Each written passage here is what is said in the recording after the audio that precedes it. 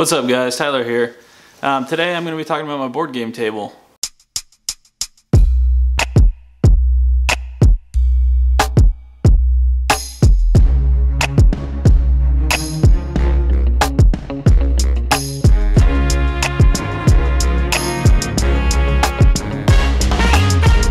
What's up everyone? Today in this video I'm going to be talking about the board game table that I built. I'm going to run through the process, what I like about it, what I don't like about it. I'm also going to talk about the things that I was hoping for when I built it. I built my table almost 2 years ago, so there's a few things I wish I could change, and yeah, I'll talk about that here in this video. When I built the table, I had some criteria in mind. That criteria, I wanted it to have a recessed playing area, I wanted it to have cup holders, and I wanted it to be large enough that I could fit any game on it. So that was my major criteria. So for the construction of the table, I started by I kind of flipped it upside down and I attached the OSB to the frame. After that, I put a rail, I flipped it back over once the frame was complete.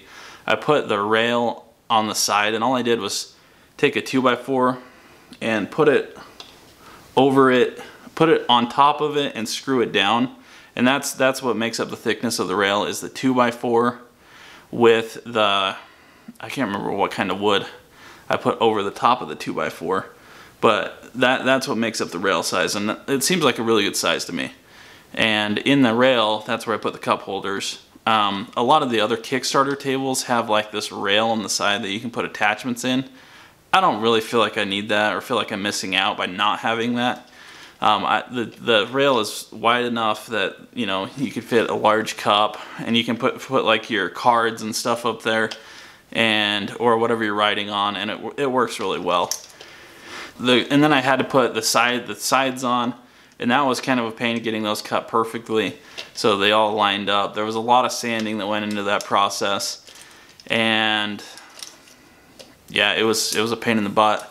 I used wood glue, and I took the finer bits of the shavings and mixed that into the wood glue for my wood putty to patch my joints. I also didn't have a nail gun, so nailing some of the finish on the outside and top was a pain. I had to pre-drill every nail hole, and then I would nail it with a hammer because those finish nails were so fine. But that took a long time. And the legs on the bottoms, they're two 2x4s screwed together, essentially creating a 4x4. And I left one cut down, and I'll show you this, but I left one cut down so that I could put a lag through the other side of it, and that way I could take the legs off if I ever need to. Not a lag, it's a bolt with a nut. I put a bolt and a nut through it, so that I can unscrew that at any time, and then the table is just it's only the depth of it's like 6 inches deep. So, and it's not too heavy. Me and Lindsay were able to carry it down into her basement. So the dimensions of the table are 57.5 inches by 82 inches, and I have no problem with the length. I really enjoy how long the table is, especially because of the room. It had a pool table in it before, and it fits really well in the room. My major concern is the width of the table. One of the things that I didn't realize until the table was done and downstairs was that it was too tall. The table was too tall, and it felt awkward to sit at. So I had I took all the legs back out after I'd already attached them, took them back off, took them back out of the garage, and cut them down a few more inches. And that's made the table feel about the right height. From the floor to the top of the table, it's about 29 inches, so that feels about right. I also put a bottle opener down on the one side. I found this bear's head at Home Depot, and it was in the clearance section for like $4, and I think I really think it's awesome. So it's one of my favorite little features, and it sits on the side closest to the bar. So for things that I like about the table, I like how big it is. I wish it wasn't so wide. I like how long it is. I like the wide side rail with the cup holders. I really like the cup holders. I like the bare bottle opener down at the end. And the table is it's super sturdy. It's great. So those are the things that I really like about it. The things that I don't like so much about it is the table's too wide. That's my major gripe. It's too wide. You have to stand up when you're if you're playing in the middle. A lot of times we'll play just on one end so that it kind of reduces the issue, or we'll sit like in a corner, and that helps a lot. But the table's too wide. It's too big. How can you have a board game table that's too big? But I do. Another thing is the top. The flooring, the vinyl flooring is good, but I wish I had like a a nice felt finish on the top. And eventually I'll probably, order some custom table topper or something like that to put over the top of it. But for now, the vinyl flooring works fine. And it's super easy to clean.